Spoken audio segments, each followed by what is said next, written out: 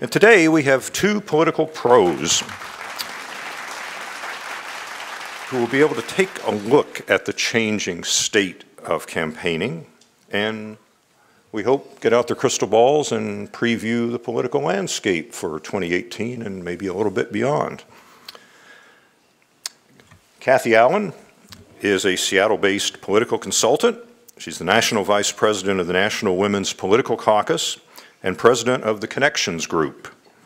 She has helped elect thousands of women around the world. This past fall, she helped recruit, train, and support women running for mayor throughout the state. And after the elections, the number of women mayors rose from 11 to 38.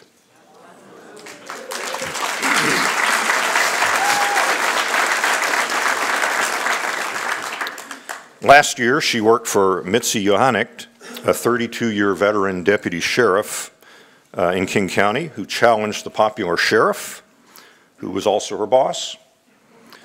Through an online campaign strategy, she helped Johanicht win with 58% of the vote. So, please welcome Cathy. Randy Pepple is a strategic communications professional with 3 decades of experience in public affairs, consulting, policy advocacy, media relations, and political campaigns. He's the executive director of the Reform Alliance, which is a nonprofit policy advocacy group he co-founded with former Washington Attorney General Rob McKenna. He managed Rob McKenna's 2012 campaign and previously served as his chief of staff. He's also served as the CEO of the Northwest offices of the multinational communications consultancy Hill & Knowlton and was chief of staff to U.S. Representative Rick White. He's advised candidates, political committees, and party organizations in Washington, Oregon, along with public agencies and Fortune 50 companies. So please welcome Randy Pepple.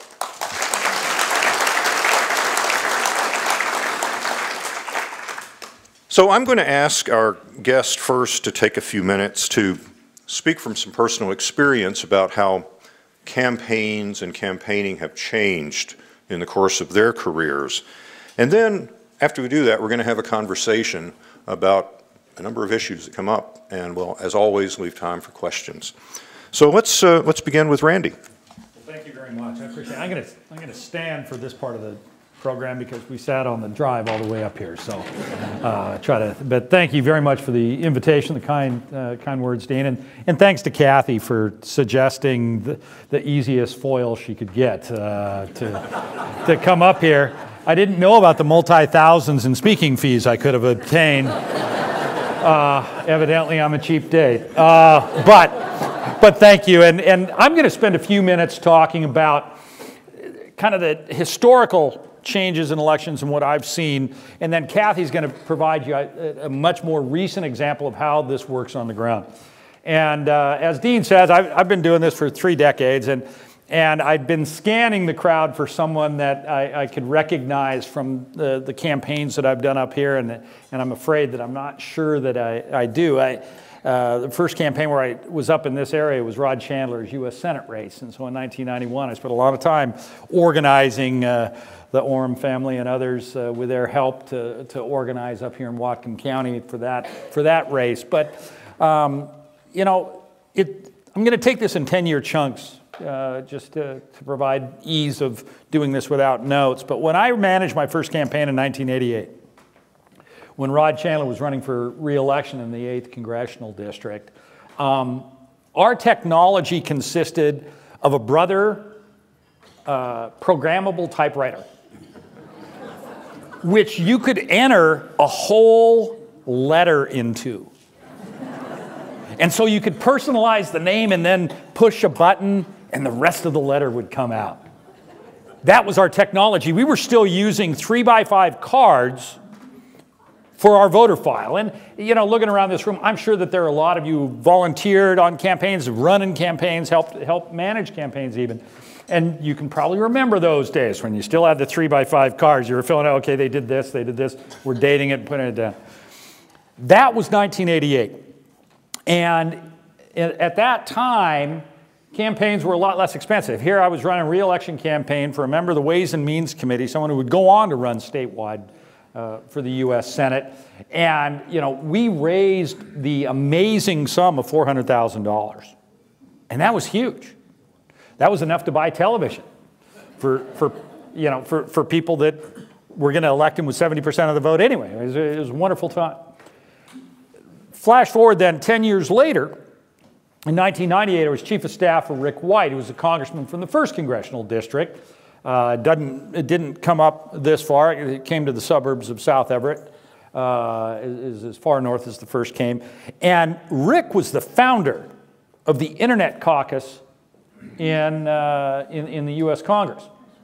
And in 1994, he got elected. In 95, we said, you know, gosh, we represent Microsoft. Microsoft's in our district. We need to be on the cutting edge of technology. So we founded the Internet Caucus. We said, okay, what's going to be the requirement for people, for members of Congress to be part of the Internet Caucus? And we decided, we looked around and said, here's something that we really don't have here. They have to have a website. 2 members of Congress had a website at that time. This is 1995.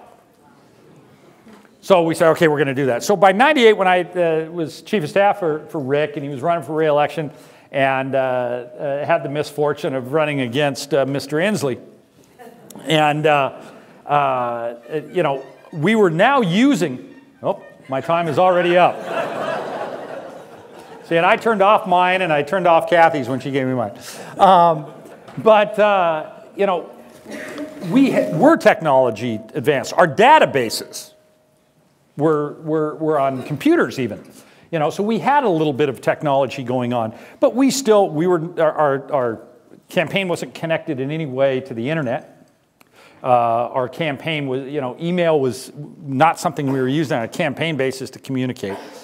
All we had was the databases that we could print out, that we could organize our voters very well. We were still then printing them out into hard copies and highlighting them and running. I mean, that was 10 years after the 3x5 cards. That's how far we'd advanced. We mainly used technology for our financial reporting to the federal government. We had that on computers because we wanted to get that right. And, you know, then flash forward to 2008. By 2008, digital campaigning was the cutting edge. And the candidate who took advantage of it was Barack Obama.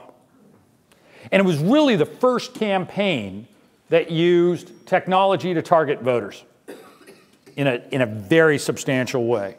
And he was building on the 2004 campaign of Howard Dean, who'd organized the internet for fundraising primarily, and was using what was called meetups, which nobody had ever heard of, to get his campaign off the ground. And so Obama took that to a whole nother level. In 2004, Republicans had the advantage in technology and in voter targeting. It's why George W. Bush was easily reelected to a second term after having, in some people's mind, not really won a first term. But in 2008, the Obama campaign blew by that practice. And you know, I have a memo, and I brought it up with me just as a reminder. In 2009, I got an email from my TV consultant who sent me an email about using digital campaigns. You know, how are you going to use social media and digital communications in campaigns? It's cutting edge and so on. This is 2009. Now in 2018, and Cathy will talk this, if you don't have a digital strategy on the day you announce, you're a loser. You're not going to win. You will not communicate to your constituents, the prospective voters, in a cost-effective manner. And it's going to be very hard to be successful, unless you're running a legacy re-election campaign for an incumbent and they get re-elected anyway. But, you know, that's where we're at now. Now, in 2012, my most recent campaign where I managed campaign, as was said, for Rob McKenna, running for governor. We spent over $1 million on digital communications. First campaign to ever spend that kind of money, devote that kind of money in this state to a statewide race. And as I look back at that experience and try to learn lessons as to why we lost to a clearly inferior person, one of the main takeaways I have is that I would have tripled that funding that I put into digital and taken away from TV, even though we were spending massively on a magnitude that far exceeded any other campaigns in this state use of digital communications.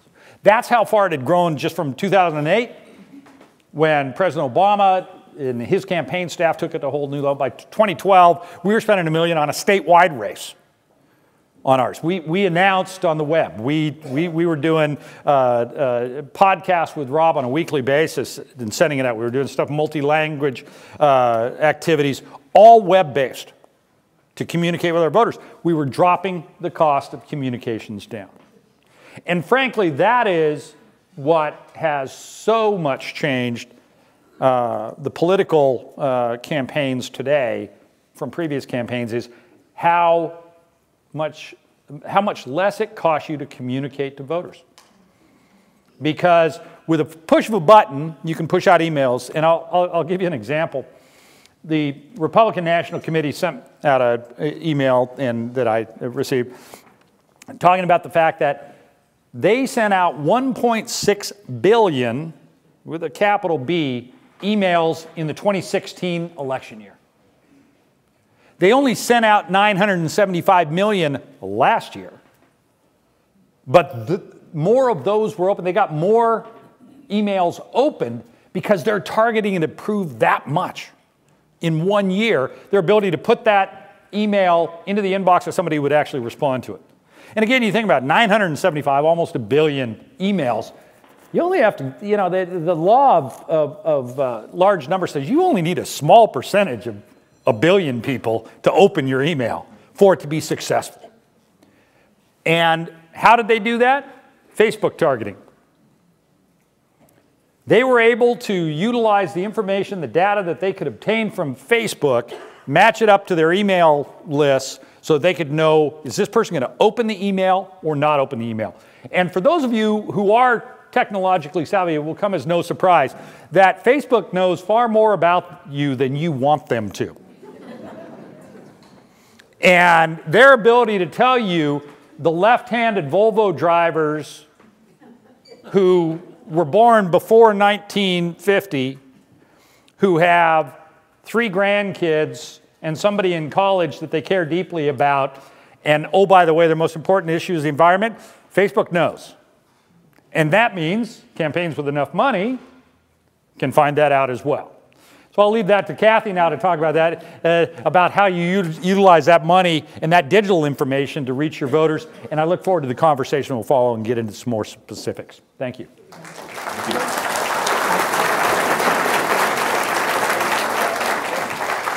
So thank you for all coming out today so that we would have far more progressives in the audience than his Republican friends in all of it. But I want to say, when last I was here, do you remember that? Hillary was running and she was going to win by 15 percentage points, no problem. And the Democrats were going to not only lose the legislative elections that follow, but, you know, they didn't have enough of backbench, so we were worried about, you know, the Republicans here are going to end up taking over. What's that going to be like in terms of the Democratic Party? And then we took a look at some of the actual things that were happening around us and said, will there ever be a time when I can actually look at local government again as something that is worthy of us trying to build a backbench like it started? You went into local government, you learned something about what was going on, you understood process, and then you started moving up without coming in with your check of $1.2 million and saying, I want to run for this job. The important part that's happened now is that when that election was over, Hillary didn't win. I was done with politics. That was it. Had it, except for wonderful and loving clients that I had had before. All right, I'd help them. And then what happens is that I'm whining, feeling bad for myself, actually spending a lot of time thinking the end is at hand, and can't watch TV, you know, watch TV and you just munch yourself into the entire evening of food. It's like awful. Just, there it is, Rachel. How long can you watch Rachel without, you know, running for the refrigerator for more in all of it? So what happened is that I had said no to 7 incredibly good campaigns. And then this woman comes in my office. And I already know I'm not going to take this race. Absolutely not going to take this race because it's a woman who is running against our very popular sheriff, who is an incumbent, who has very high popularity poll numbers, who is pretty much self-writes his own check, had spent $178,000 in his last campaign. And I had looked at that and said, and what do you got, Mitzi? What do you got going on? Mitzi at that point turned to me and said, nothing. I used to run the SWAT squad here in town, the first woman that has on the West Coast. I also, I believe I can do a better job. And I believe that everybody in this damn office believes that too, because so many people hate this incumbent. So this incumbent, unbeknownst to me, who seemed like a pretty nice guy every time I met him, was a bullier, an arrogant guy who was an abuser of women. The actual number of women that were in our police department dropped from 26% to 11% under his tenure, and he had a rape charge against him. Now, do you think anybody had ever reported said rape charge? No. Do you think anybody believed that that was a real charge? No, no, no. Do you think anyone would invest in someone who said there was such a guy? Oh, no, no, no. In all of it, my candidate is a woman with no name recognition. Worse. Her name, Mitzi Johanknick. Oh, now there's a popular name. Who calls a police chief Mitzi? And more important, Johanknick, you could never spell if you had to. So all of this notwithstanding, she has a few other things. She doesn't belong to any social fraternities, no local group. She's been in the cop shop for 32 years, and she's a lesbian, married to a lovely woman who has, you know, been kind of working as a, positive, spirited chiropractor breaking people's bones. And so all of that has been suspiciously different. But let me just say, she walks into my office and she had me at hello. This is the woman I got into the business to help. And despite all that, it's when we started realizing that this is going to be, first of all, the incumbent. The second was the money. The third, the name recognition for him and none for us. And the fourth, he's a cop. He's the top cop. This is not somebody you take on lightly, or else you start seeing, funny things happening to your, car and wondering, is there anyone here that would ever investigate that? No, no. So what happened is that I had spent some time trying to figure out how we were going to be able to work a campaign like this. And now, as I look back on it, it was impossible, and she doesn't win. Well, what happens is she does win. And how that happened was that one of the cheapest races I have ever run in my life. And what it really was, the unbelievable part is everything I'm going to tell you about what we did is actually slitting my own throat, which of course I have done many times, so it's not a problem. The part is that, the money we used to make on campaigns like TV buys, as actually Randy was talking, and taking a look at all those brochures we did, and taking a look at all that other stuff, what if that's not the most effective, cost-efficient way to reach voters? One thing that's still the same is the golden rule of all campaigns is still the same. You need one message, the right message, preferably tested. Got to go to the right folks. It's got to go to them, at the right time, many times, in a variety of ways, in a price you can afford. All of those things were still in play, but everything had changed in regards to how we were going to actually define that golden rule for this campaign. What happened is that I had talked to some of Randy's digital friends. Randy and I have done point counterpoint for a number of years, and frankly, what's happened is that I knew after I had talked to him before he started the campaign for Rob McKenna, that after I had listened to him and said, what's your tech campaign going to be? What's the digital campaign? And I came away afterwards going, good, he doesn't know anything either. This is good, this is perfect. You're like, nothing. He and I both are on the same wavelength. We're talking TV, we're talking the usual. And then he goes and becomes this digital guru and finds these young men who were Republican that had met on the campaign and, oh, by the way, were whiz kids. And I actually had thought if that campaign had had another 3 weeks of just digital campaigning, they would have won, because they had a target we never, ever had in the Democratic Party, never. What happened then is that Randy, being the nice guy he is, wanting me to not hire any good Democrats, go hire the Republicans, I went ahead and met these fellas just to see what they were up to. And when my day of doom came, and I'm looking at this woman that ought to be, shoulda, woulda, oughta been the sheriff, and I have no money to speak of. We had guessed we could raise $60,000 to $100,000 to a guy that already had 116 in the bank, who is an incumbent, whose name is actually understandable. So all of these things notwithstanding, we started right at the beginning. Okay, what we got? $60,000 to start. We ultimately ended up having $100,000. We were able to actually manage to weasel out of a lot of different places. What we ended up doing is we literally started with, who do we need to reach? Well, two other things were at play. Obviously, the whole country was hearing the first name of Harvey Weinstein and all of the sexual abuse that had been very much under every rug you can find. The fact is that it became big news. Seattle, not as much as I see, and it breaks my heart up here in Bellingham, but Seattle still had one last hurrah left for news. The TV news was going to stay and be a major player in this campaign. They actually got it when we could actually produce the 3 people who had alleged rape or sexual assault against the sheriff. They actually covered it. Now, did they put the story in the paper right away? Did they put it on TV right away?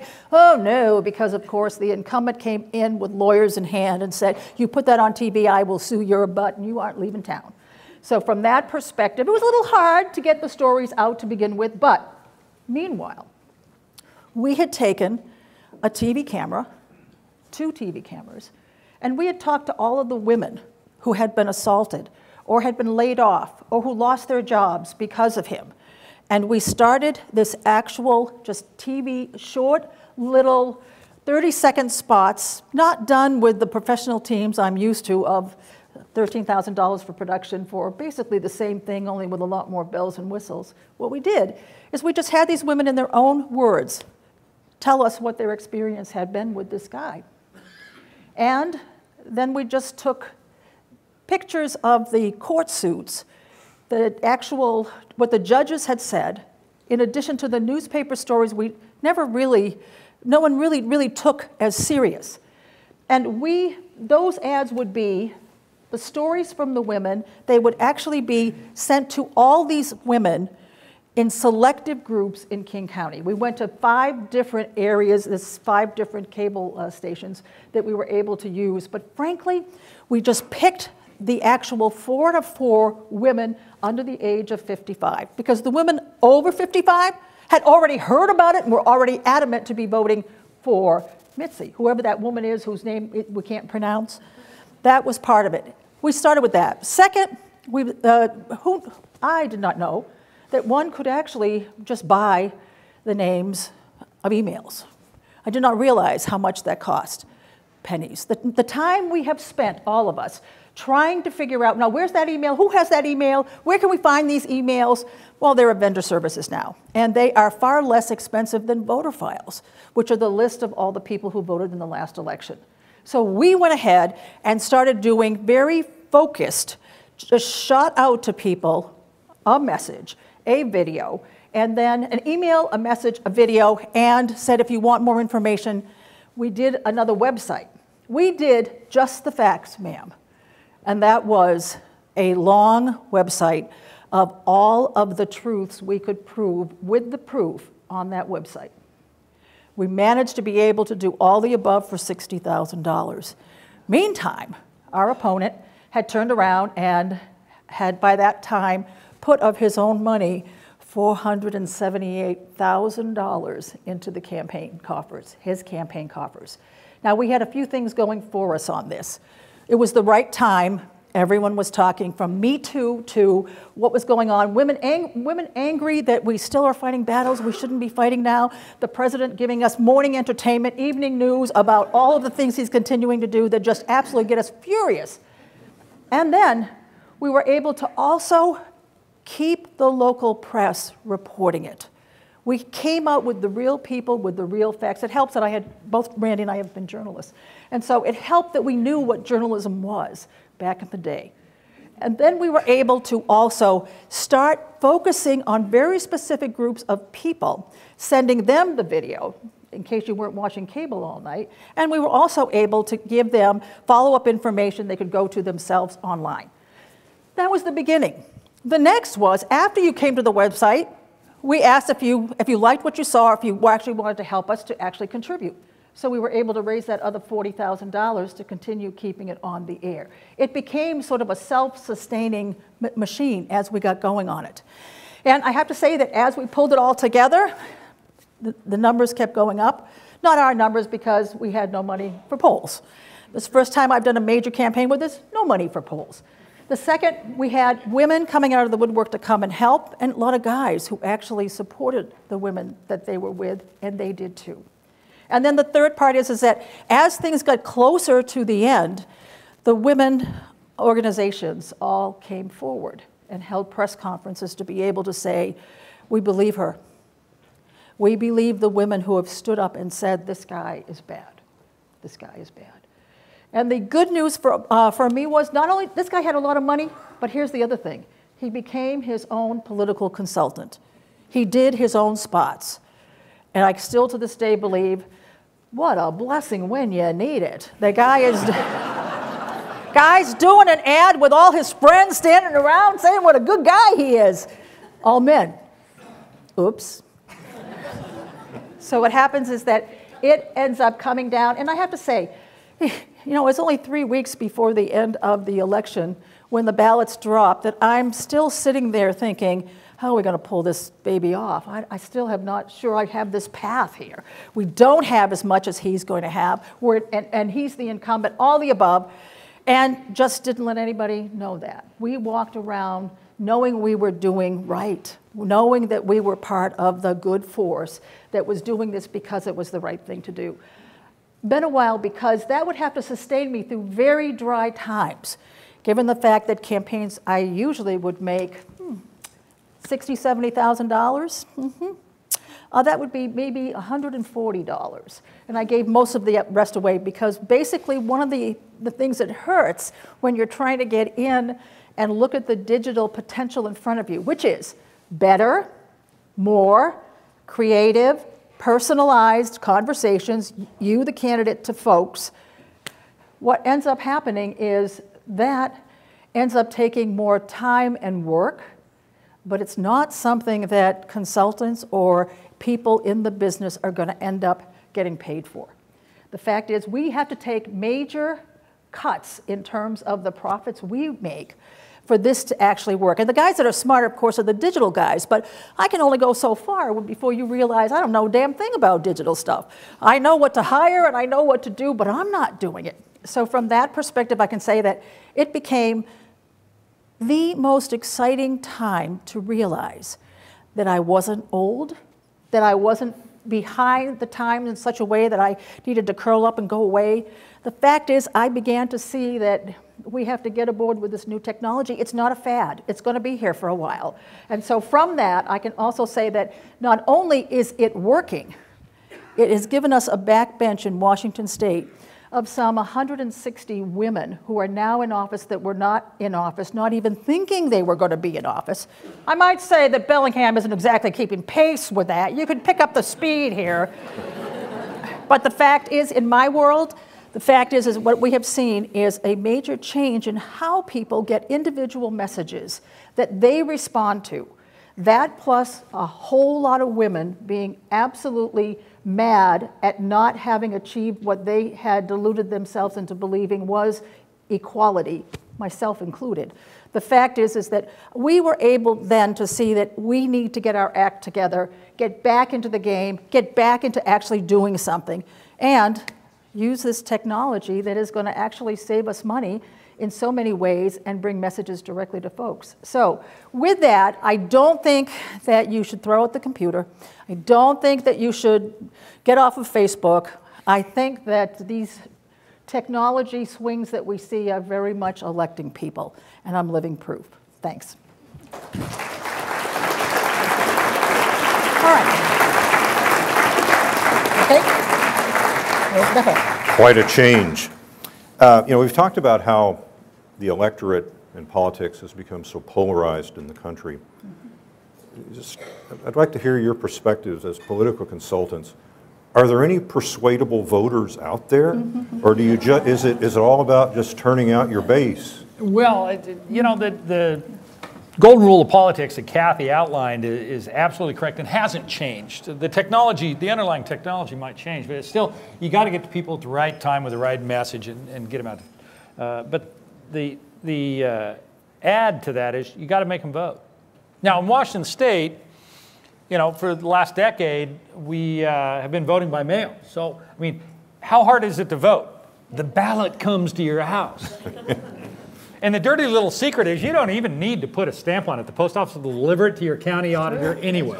It's true. Yep, they do. So don't put a stamp on it. It still gets it. They'll drop it out, and they charge the county, which is beautiful. Now remember that Kim is coming next week. That's right. But news you can use right here. But right. So we've made it as easy as possible to vote. But still, you've got to get those people to vote. And as we saw last year, in 2017, record low turnout in Washington State. Even though you had an open mayor's race in the city of Seattle, driving turnout. Even though you had a state senate race where I live in East King County, Woodinville area, that was going to determine whether Republicans or Democrats controlled the state senate. I mean, you had some big issues. You didn't have any statewide initiatives for the first time, I think, in 15 years. Yeah. And so what happened? Turnout went like this. So the rule is you've got to get your people. You can have all the technology in the world that tells you who your voters are, but if you don't get them to cast their ballot, it's irrelevant. So the second on, are there persuadables? Yes, there's 7 of them. And, and one of them's in this room, and I'm looking for them. Very few persuadable voters. I mean, if you look at it, there was actually a Gallup poll that was just released. It was in the paper yesterday that said, for the first time ever in Washington State, more people self-identify as a liberal. Not how they vote Republican or Democrat, but their political ideology. For the first time, liberal was above conservative. But the middle was still the plurality. The largest was those who said they were moderate. Yeah. The liberal was 30, conservative was 29. 36 were moderate, and 5% said they were foraging for mushrooms at the time and couldn't be bothered. So they didn't have a party to be in.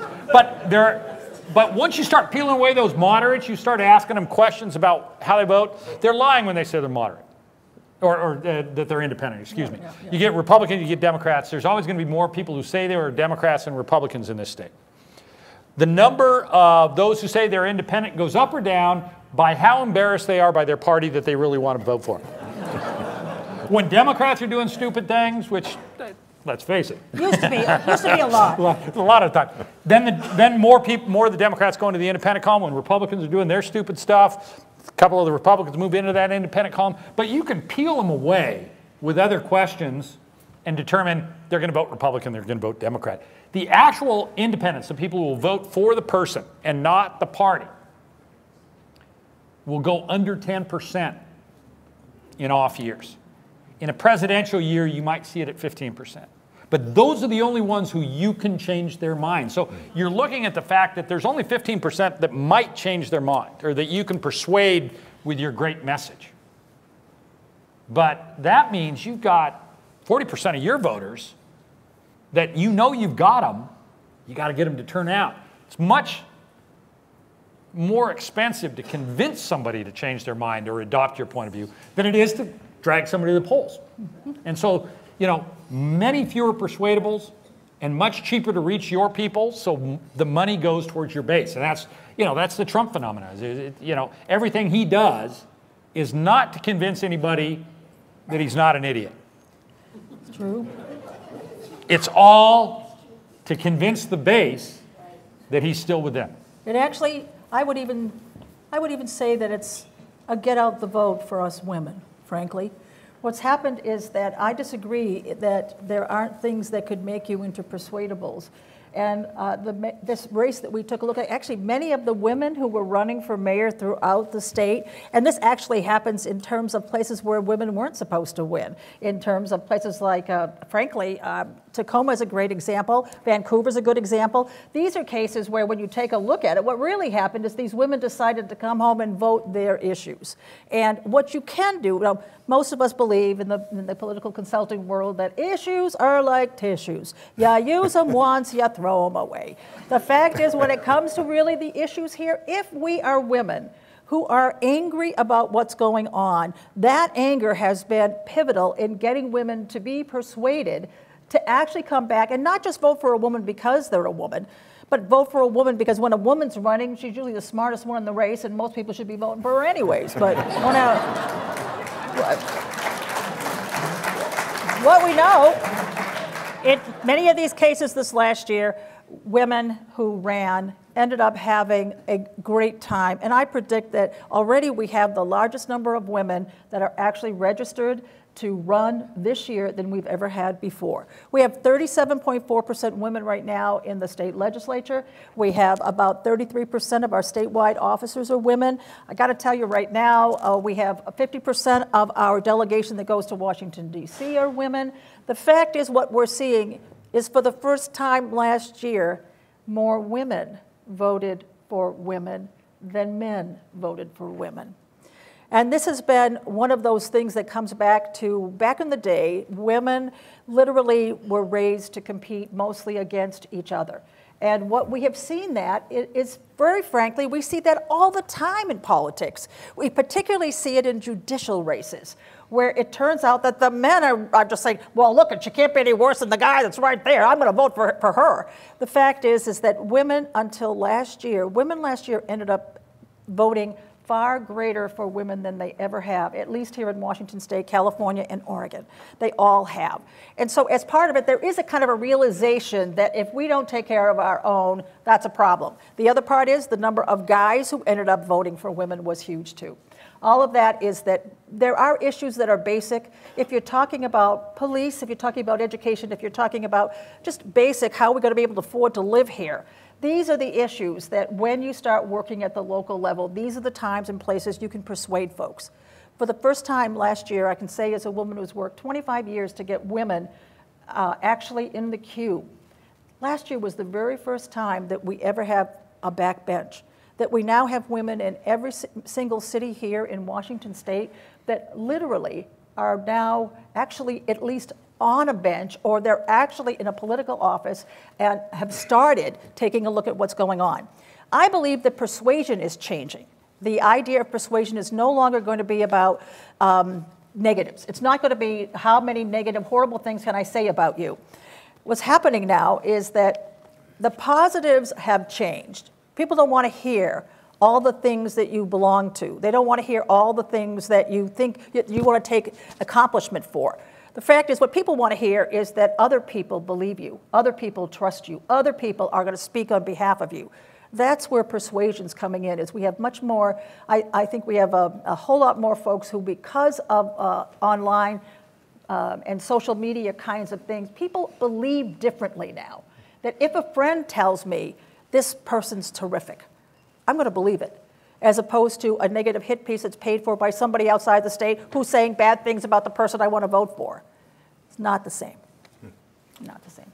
You know, one of those polarizing issues in this country is guns. You think? And this is what we've seen in the last couple of weeks also is a real example of how social media has had an impact. Some of the students at Marjorie Stoneman Douglas High School have gone from like a few Twitter followers to over 1 million in 2 weeks. They're using social media to organize a march. They're using social media very adeptly. Mm-hmm. Is there a sense that this might be a year where things change on the gun issue? What do you think? This is a trap. I can see it. I see this one covered. I believe that yes, but it's more that the general public as a whole is tired of this debate. And I tend to think that what's happening here is that guns has become this issue. And we have guns on our ballot this year, so to speak. We have lethal force in regards to police officers and so on. Do we want to be able to actually do more to train our cops to be using other things besides lethal force? In that regard, it's not, we were just talking about this on the way up, it's not like, should we get rid of all guns? Should we do extra background checks and so on? Those are the kind of things that draw people to the votes. Do I think things are going to happen? It depends, because in my situation, I look at it and say, this is like sexual assault. And that is, if it stays in the front page of the news, and Rachel's talking about it every night for 3 weeks and keeps talking about it, and then the Fox guys are talking just opposite this on TV. The fact is that I do think that what you have is critical mass to keep the subject moving, and that in itself is what drives people, I think, to turn out. Mm-hmm. I think that you will see gun laws changed in a lot of places, but I think it'll all be on the margins. I mean, and what's frustrating to me as parent of young women, as father of young women, is that we're not going to pass anything that would have stopped that tragedy from happening. And we're not likely to pass anything that would stop the Las Vegas tragedy from happening. And the fact is, you can go back to the Mukilteo tragedy from happening. The changes that will happen in gun laws, okay, bump stocks. Mm-hmm. I think you'll see those banned. Those can be banned by an executive order. You know, kids not being able to buy them. Getting to but I don't think you're going to see the age raised on buying long guns. I think you might see them that they're going to have a background check, but I'm not sure that you're going to see anything that would have impacted or stopped any. And so it's, what can we do to stop a madman or madwoman from going off and taking with them precious lives? And that's where I think the gun debate right now is, because on the left, you have to watch for overreach. Because there is a segment of the population that I say is on the left that believes, hey, banning guns, certain types of guns, is the way to go. And if they do that, they will ensure that they will not win back control of the U.S. House of Representatives, because they will not be able to compete in some of the races they need to win that majority. On the right, you've got folks who say, no regulations, no how. You know, if I want an Abrams tank in my yard, I want an Abrams tank in my yard. You know, and I don't think they're going to be changed either. So, I am pessimistic about real change happening that would have an impact on these types of tragedies. And it will be a turnout mechanism, but the people who will turn out are the ones that already have their mind made up on this subject today, or had their mind made up last week. I mean, anytime you get into a gun debate, the left has to be concerned. If they raise the temperature too high, they will get defeated by the gun owners, who look at this case and go, why do we need new regulations on guns when if we simply had people respond to the warnings that they were given 20-some times, you could have stopped it?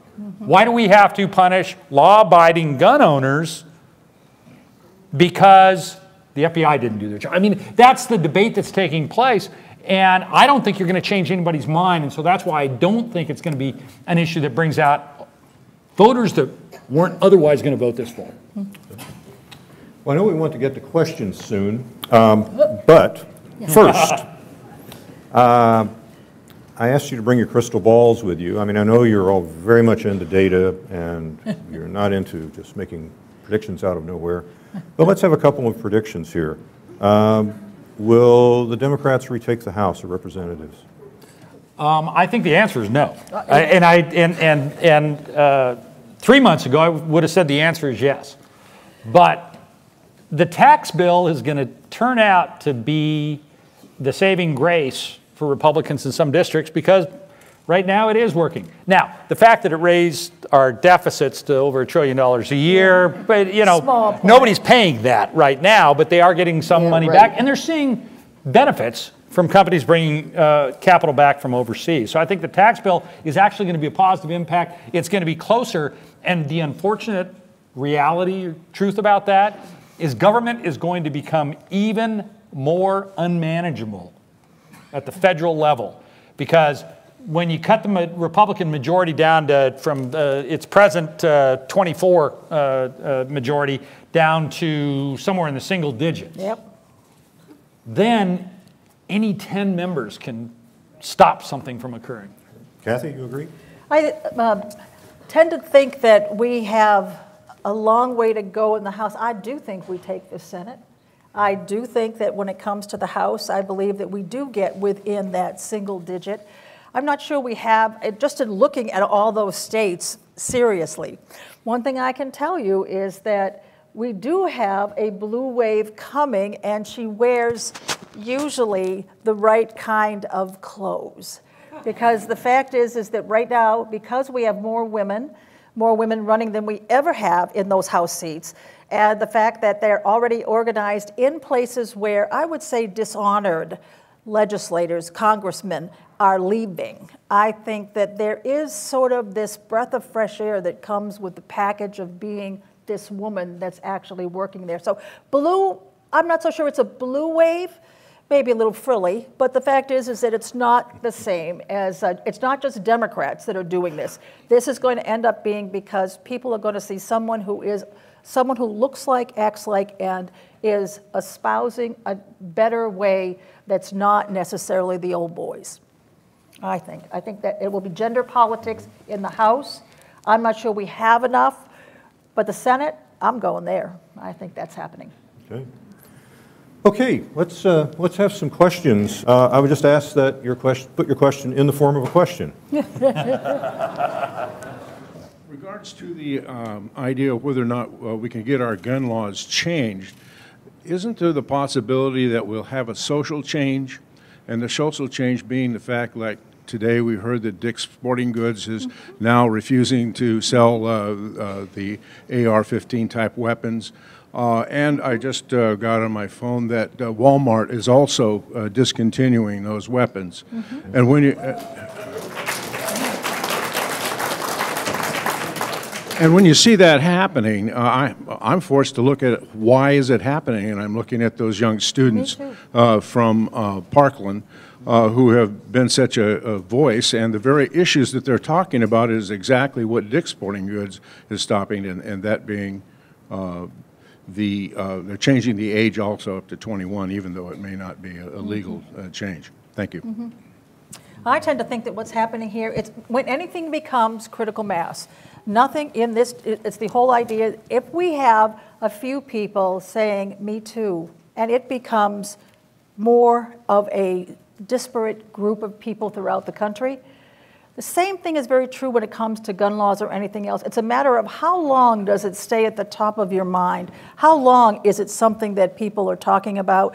If we have some staying power with an issue like this, and these kids are indeed leading it, they're very compelling. I have to tell you, they are.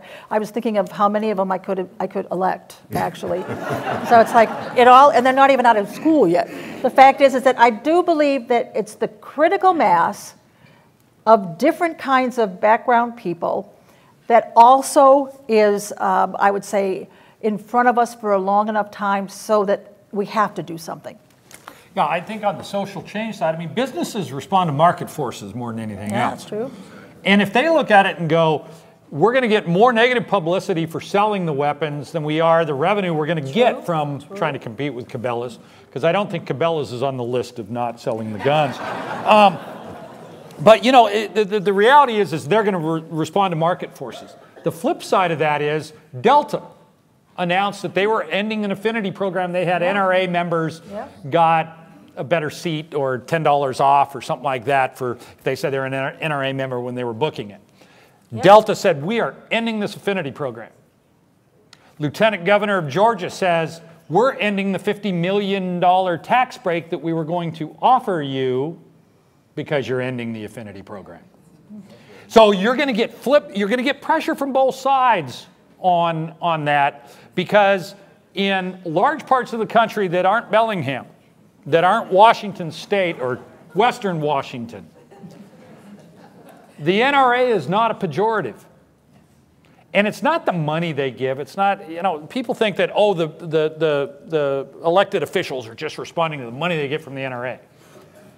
It's the bumper stickers that you will still see on cars out there that say sportsman for Gorton or sportsman for McKenna that the NRA puts out. It's the people they put into campaigns that doorbell, that go door to door, that make phone calls, and yes, send emails to their friends, since we're talking about digital, that they say, I'm speaking up for this person. And so you're going to see the pressure on both sides, but you're absolutely right that it will be the social pressure. I mean, let's face it, 50 years ago, there would have been 20 years ago, there would have been ashtrays on the table. And if you were smoking a cigarette in here, that's fine. Now, you try to do that, and you get beaten. You know, but that's a social change. You know, yes, there are laws that raise the age to buy the cigarettes and so forth, but at the end of the day, it's just like, no, that's not okay. I don't want to smell your smoke. I mean, remember, airplanes, it used to be, yeah, there was a no smoking section. So what? The air is just going back and forth like this. I don't think we're there yet, but you know, on the gun question, I think you are going to see some of those societal changes. But in other parts of the country, you're not going to see them because their values are such that they would rather have armed teachers than more restrictions on owning those arms. Yep. So let's bring it back to local.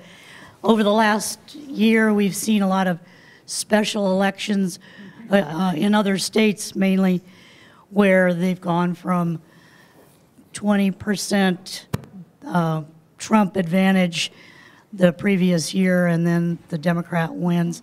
And I've looked at some of those races, particularly in Oklahoma. There have been a lot of them, and I'm wondering if you've analyzed them.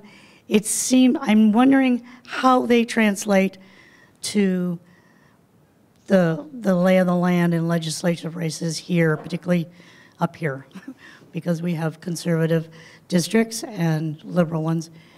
And they just don't seem to match. But I think we're getting this excitement that could happen, and I don't know whether it will. Well, it's less exciting for me, but no, I mean, you saw it. Washington State last year. I live in the 45th district. That was a district that was represented by Senator Andy Hill, who passed away in November of 16. And so they held the special election in 17 that changed control of the Senate. It was the most watched and costliest state legislative race in the country last year. And despite all the advances in digital technology, I received 87 pieces of mail related to that race. Now, those of you who live in Senator Erickson's district 4 years ago, 4 years ago, 14, you probably could get close to that number of pieces of mail in that district, and you'll see that again this year.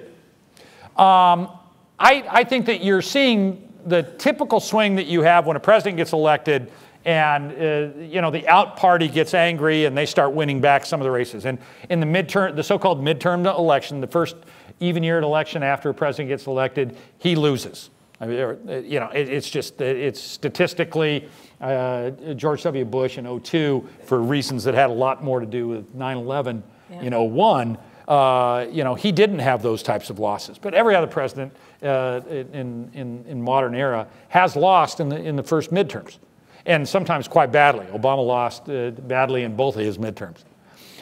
So you're going to see Democrats make gains all across the country. They don't have that many gains more to make in Washington State on legislative races. We do have quite a few, as a matter of fact, you know. But up here, for example. Well, good luck with that. But I think you'll see, just predicting, I think on the state legislative side, you'll actually see Republicans have a shot at taking back the state house, because they need to take 1 seat to tie, 2 to take majority. And some of those districts where there are races, they've got a pretty good shot at taking it. On the Senate side, it's a little, you know, Republicans are playing defense in 5 seats, and Democrats are playing defense in 1. And those are not good odds for the Republicans. You know, I don't believe that running on what an idiot Trump is going to be helpful to changing the DNR dynamics anywhere, much less here. I think that what you can do is you can use those as funny stories and reasons to, get up and troll the refrigerator at night. But the fact is that when it comes right down to how people vote, you're a good indication of the fact that people they're not stupid. They're not nearly as stupid as we used to get paid to tell you were. The fact is that when we see the real world right now, people are making up their own minds based upon the kinds of things they see, pro or con, regarding what happened in Florida. These are the kind of things that are going to matter emotionally as opposed to what used to be the hit pieces we would do. What I do believe is that when they talk about blue wave is really taking that anger that people feel when they talk about something stupid one politician does. But when it comes to how it translates in terms of changing our House or changing the United States House of Representatives, that's not the indication we see. What we see is that people in those backyards are taking a look at, well, I think we could use a change. The biggest thing I saw, besides women voting for women, is now we see people are not nearly as insistent upon voting for their incumbent. I hear people all the time tell me, I used to say, yeah, well, pox on all their houses except mine, except ours. Ours is a good guy. He actually continues to do good work. That's not the case anymore. Last year we only had, we had actually 4% more incumbents bite the dust, but frankly, I'm starting to hear that now, and we're seeing this year already more incumbents already have what I would call more viable challengers than they've had before. And so that's making for the social change of which Randy spoke. Many have decided not to run because they know they will be beat, and that's why they're not running those chickens. I think we have time for one more question. I wanted to ask about cyber intrusion in our elections, both foreign and domestic, kind of activists that might create fake events that they ask people to go to. And then, do you think our Federal Election Commission and our Public Disclosure Commission, is their enforcement up to the task of policing actions like that? Who the hell knows? I have to say that I don't personally believe that our elections are hackable. I don't believe they're hackable. Do I believe that the marketing and the messaging is hackable and can get information in front of me to be part of that noise that helps me allegedly decide who to vote for? Yes. I do believe that the Russians did come and put a whole bunch of stuff in front of me, but so did Randy and a bunch of Republicans. They put a whole bunch of lies in front of me too, Not the same. The fact is that you have to be, at some point, you have to be smart enough to figure this out. Putin had a bigger budget, though. Excellent question. You are seeing across the country a reversion to paper ballots. Yes, like we have. Because you want a paper trail on your ballot. So you're seeing that. No, the Public Disclosure Commission at the state level and the Federal Election Commission at the national level have no ability whatsoever to have an impact on that because it's not their job. Mm-hmm. At your next meeting, the person whose job it is Kim Wyman's. Yep. But as long as the legislature strangles funding for the Public Disclosure Commission, which they've done, and the Secretary of State's office, you will see them have a harder time of fighting back against that type of intrusion. I will say this. The Russian involvement in the 2016 election was very consistent with what the Russians have done since the end of World War II. They seek to destabilize the democracies of the West. I mean, I'm an old poli-sci major, and I actually studied a lot of Russian politics back in the early 80s when we cared. And and you had a president who said they were part of the evil empire. Yes, right. And the Russians then just didn't have the internet to deliver their messages directly into the homes and desktops of American voters. They had to spend more money on it, and they had to do propaganda through other ways. Now propaganda is cheap.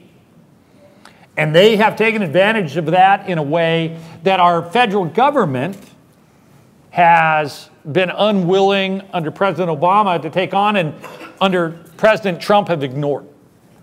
And so they're going to continue to do it. Why? Because they don't want the West, particularly the United States, to have any credibility when they say, Russia, don't hold fake elections. Putin, you know, while he probably would prefer Trump to Clinton, he's playing a long game here. He just wants the West to look foolish with their elections so that when the West then says, well, look at what the Russians did in Ukraine, or look at what he goes, really, you want that chaos? Who are they to say this about me? And so that's what that effort was. And I'm still reminded, and enough people aren't reminded about this, but in 2012 in a presidential debate, it was Mitt Romney who identified Russia as the biggest threat that we faced internationally. And Barack Obama mocked him for it. Ha! Russia. Again. Right. And he was right. But so was China, and so was well, Japan. You can only have one. I don't think that hacking is an equal opportunity sport and happens to anyone. And actually, the people that are doing most of the hacking, I am told by hackers, are the ones that literally are doing it just to see if they can do it and not necessarily do it because they're getting great amounts of money to be able to actually spend on their grandkids. I mean, first of all, none of them have grandkids because they're only 22 years old. Well, I think this very lively discussion today has reminded us of one thing, the actual importance of voting. It's the only way we're going to make any difference in things. Appreciate it. Love it. Thank you. Very good. Thank you.